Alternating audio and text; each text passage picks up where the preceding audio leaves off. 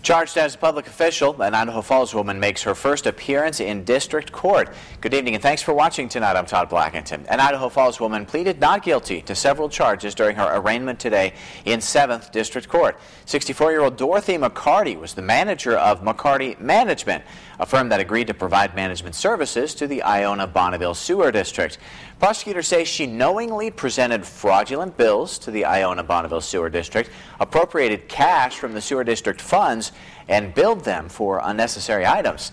The Bonneville County Grand Jury is charging McCarty with 13 counts of misuse of public monies by public officers. She faces up to 14 years in prison and a fine of $10,000. McCarty is scheduled for a jury trial July 18th.